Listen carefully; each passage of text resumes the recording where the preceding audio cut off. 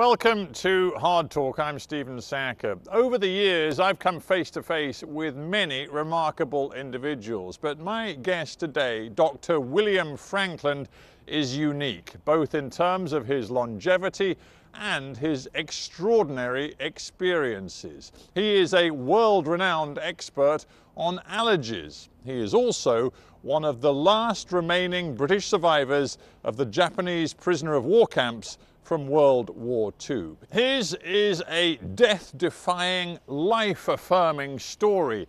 At the age of 106, what keeps him going?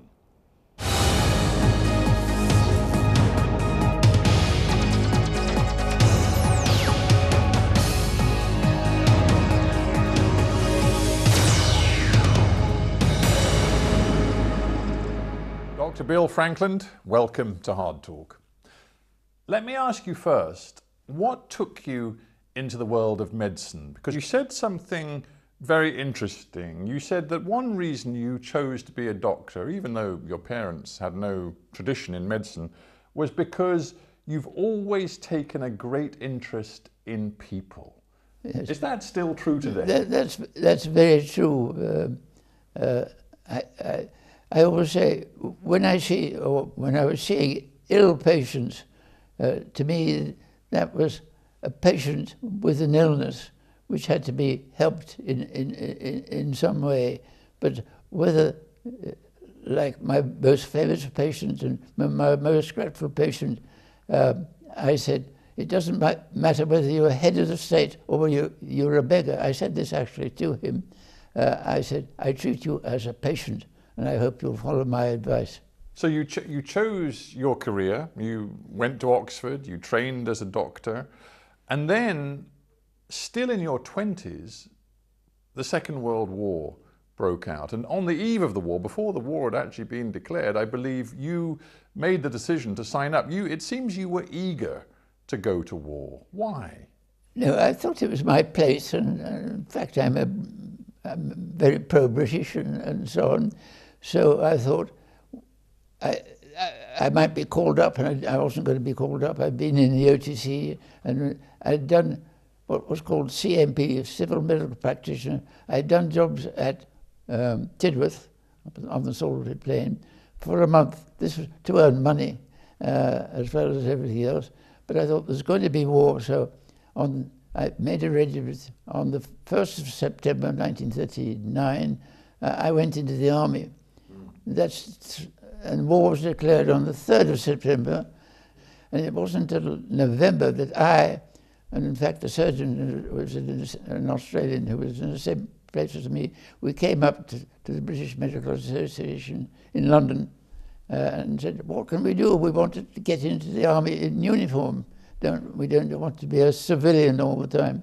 And he just said, say that you're a GP, fill up the form, and you'll get into the army quickly. And this is what we did. It's an extraordinary story. And of course, by 1941, you'd been shipped out in the medical corps to Singapore to work as a young doctor, helping the people of what was then, of course, a British colony. But a British colony which was threatened by the Japanese. And toward the end of 41, the Japanese took Singapore. It was an extraordinarily difficult and bloody time. How lucky do you believe you were to survive? But I was very lucky to survive, because when we arrived, our journey took actually 2 hours, two months to get to Singapore from Liverpool. 3 days after we'd been there, a man came from, an officer, British officer, came from headquarters and said, now you two officers must start working. And there are 2 hospitals that we go to. So the officer put his hand in his pocket, took out a coin, spun it, and said, Franklin, you head, call. And I said heads, it was heads. So I went to where I wanted to go, whilst the other doctor went to the as an anaesthetist to the Alexander Military Hospital. And when the Japanese came over, they murdered or killed, whatever you like the word to use, the patient, when they reached the hospital, the patient was in the operating theatre, and then all the other people.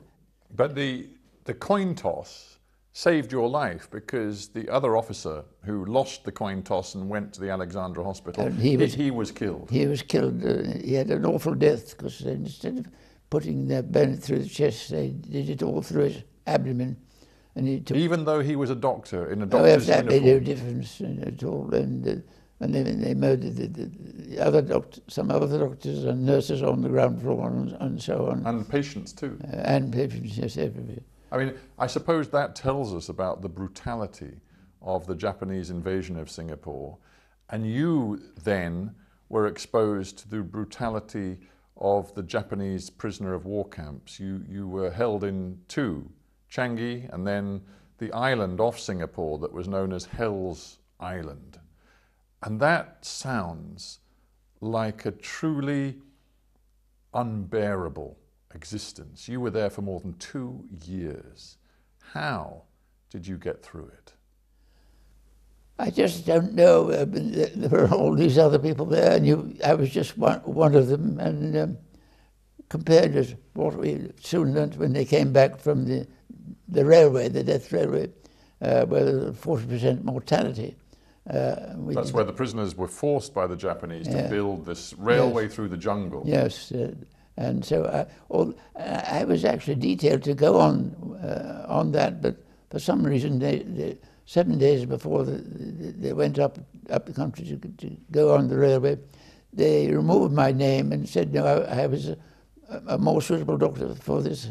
Go to this island, Blackemati, which is Sentosa, Hell Island. Hell Island. I mean, to be frank, you were, in a sense, lucky in that you were a doctor. You had medical skills, and the Japanese recognized that. And as I understand it, amid all of the suffering in the camp with the starvation rations, the malnutrition, the terrible fevers, dengue fever, beriberi, as well as malaria, you were doctoring. You were virtually starved, but you were still doing the doctoring, both of inmates, the prisoners of war, but sometimes of the Japanese as well. The Japanese, every now and again, would bring something, would we treat them? It depended what it was. They knew their Japanese doctor was useless, and they, well, let's see the prisoner of war doctor, so they would come to me. But how did you feel about that? These were prison guards and prison camp officers who were abusing, brutalizing you and your fellow inmates, and yet here they were sometimes asking for your help. Yeah. The answer was, what had they gotten? Could we take at least half of it or more of it? So it might be a medicine that we wanted. And so occasionally we would treat. So I guess your focus just had to be on survival, pure and simple. Yes, at all times. Did you, now that you look back on it, and of course it's many, many years ago, do you believe you came close to death in that camp? Not in, well, I will say there are 3 times at least I thought I was going to die, but there was only once in that camp, because, and I think it has been described, their policy was that if our men misbehaved, nearly always stealing food, then they would be bashed, but in the evening parade, we as officers were lined up, and we were also bashed because we hadn't looked after our men well enough to tell them that they shouldn't steal food. You mean, when you say bashed, you mean physically beaten? Physically. And the last time on the island, when I was bashed, I was knocked unconscious by this. And I can't remember anything about this and how long I was on the ground, but I do remember when I had recovered halfway back to the mess where we were going, I met our officer, Captain Matthews, who was in charge, and I said, that's the best bashing I've ever had, because I never felt a thing, but I know I have been bashed because I've just spat out a molar or whatever it was. And he said, you were very, very lucky to be alive. We thought we'd lost you, doctor. And I said, why? And he said, well, when you got up, you staggered with your hands, so and they were fists like that, towards the Japanese officer who you'd bashed. And of course that would certainly be, and there was a Japanese private just by him, and he was just going to put a bayonet through my chest. And for some reason, and I don't know why, the officer stopped him doing it. And that's why they thought that it was the end of me. It might have been, I mean, if I had bashed the officer, of course, that certainly would have been the end. Doubtless. So yeah. I was lucky. That was one of my, I think I've got a guardian angel that looks after me, and that was one of the occasions when that hand apparently went up and he didn't put his bayonet through my chest. Well, thanks to that guardian angel or something, yeah, you did survive. So many men did not, but you made it through that hellish experience. And I just wonder now, and in all of the years since, did it damage you, that terrible experience? Well, I would say a very definite no. But in fact, when I got back to England finally, I decided that I would never talk about anything that had happened to me. I wanted to start a new life and not look backwards. So my wife and children knew nothing about my experience in the Far East as a prisoner of war at all. You mean nothing at all? You never talked about it? I wouldn't talk about it. It's something that I wanted to forget, and I wanted to look in the future, not in the past. I think the main difference is a lot of these people who were worried very much by what had happened, this still happens up to this day, of course, they were very worried and they got depressed. And I've never, luckily, got depressed. So there's something in me that decides not depression, and I think that's made a terrific difference. I mean, can you honestly say, after all of that experience, that you had no hate, you had no anger in your heart for the people who did all of this to you and your friends and comrades? Well, I've actually used this word hate that you use, and I say I go right back to the time I was aged about 9, and I had a severe disagreement with my twin brother. I can't remember what it was about. And my father found me, what was I doing, treading on his strawberries, because we each had a little bit of the garden that was ours. And he said, what are you doing? And I said, I'm trying to destroy these strawberries because I hate my brother. And my father said, you must never, never use that word again.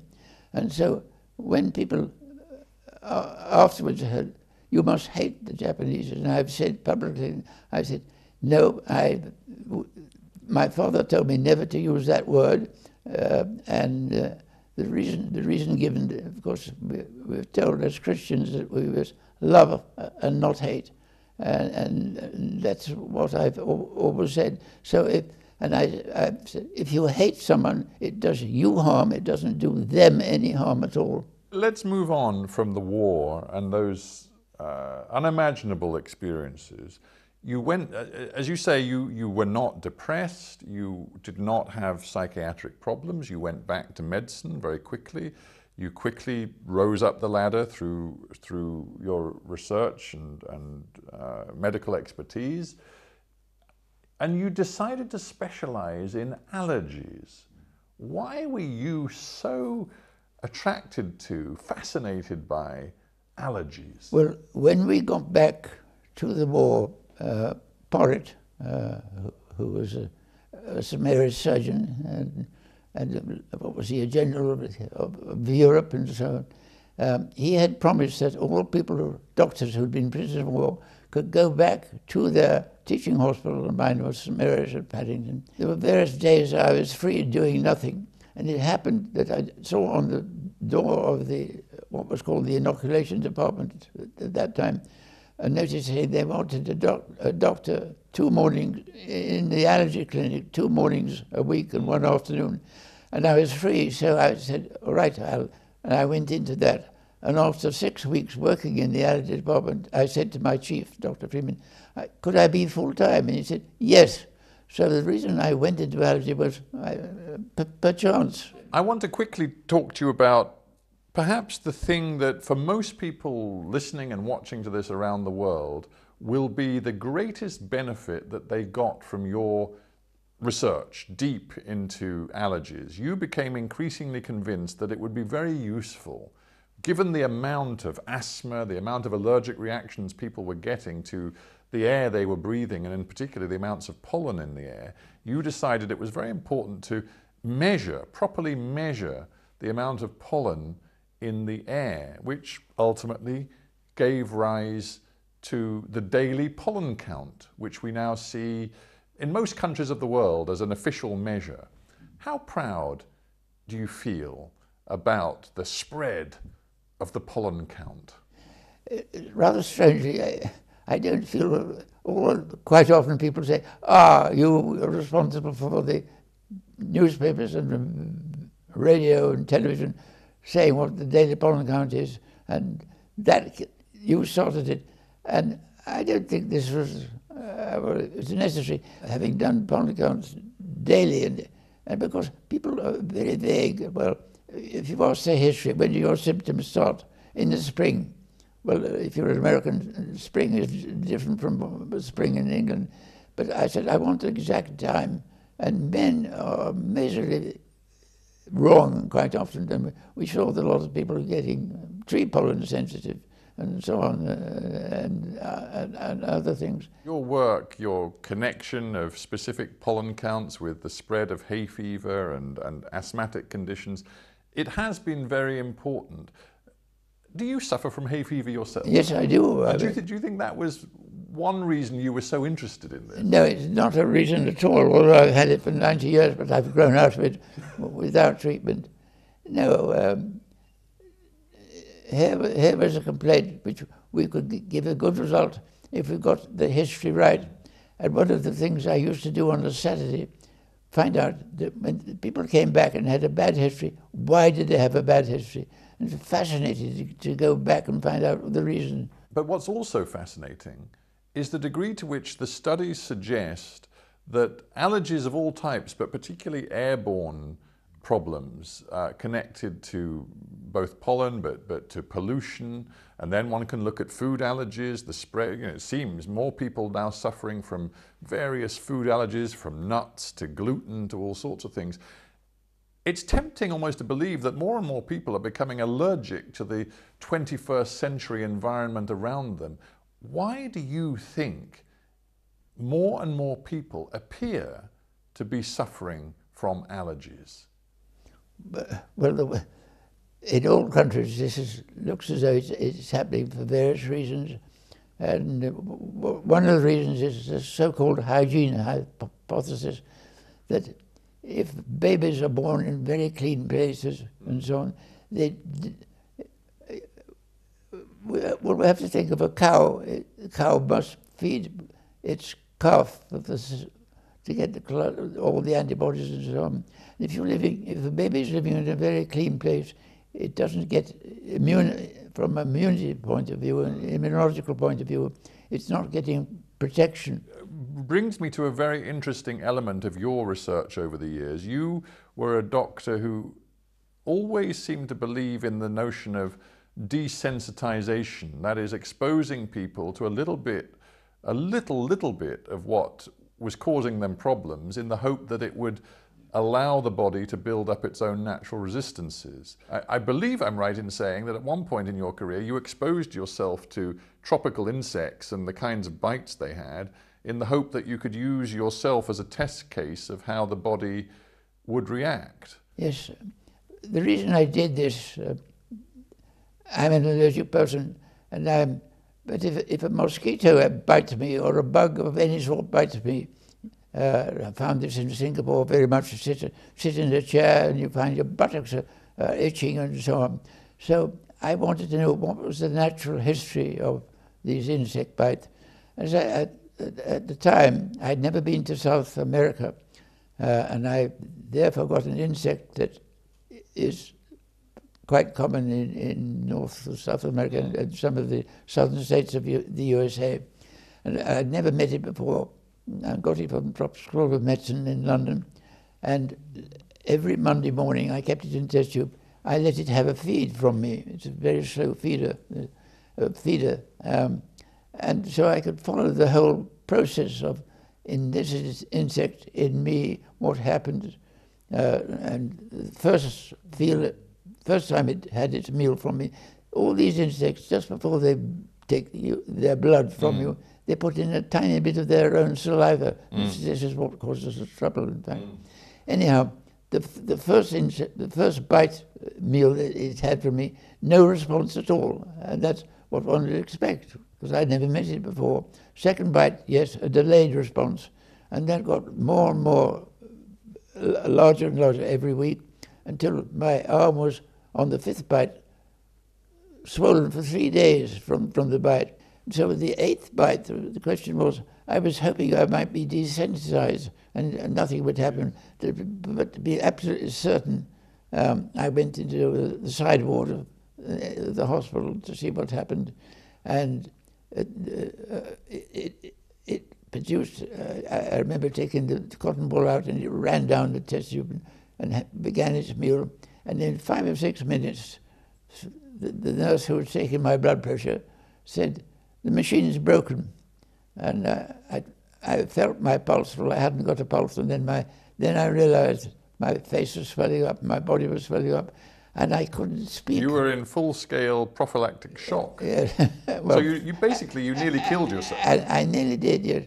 But in fact, very luckily, the nurse ran out. She thought to find a sister in the ward to come along. And I remember she came to see me and said, "Oh, you've done some silly experiment. That's why you wanted this room.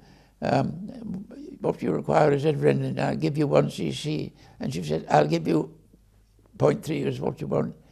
And I must say, just before she gave it to me, I had what the textbooks call a feeling of impending doom. In other words, you think you're going to die. You thought you were going to die. Yes, I thought I was going to die. And she gave me this adrenaline injection. And in about a minute and a half, I decided, no, I'm not going to die. Well, thank goodness you did. That story of how you, as a research doctor, almost killed yourself, it will stay with me for a long time. But I want to, before we finish, I want to ask you this. You are extraordinary, because here you sit with me. You're the oldest guest I've ever interviewed on Hard Talk at 106. And yet, physically and mentally, you're in terrific shape. People around the world will want to know how you have stayed so fit, mentally and physically, for so long. I just say it's luck. I've been so near death so many times, and because I've missed these occasions, I'm very, very lucky. The other thing is, I try and keep my brain going. In fact, I wrote 4 academic papers in between 100 and 105. Well, 2 of them entirely myself, and the others were multiple authors and so on. But this, when I'm 107, I've got 2 more papers that I'm going to write. Oh, and my goodness. I've nearly finised one of them. I don't get the impression you've lost your love of life. No, at present I don't want to die, and I want these 2 articles to come out, and I'll be proud of that.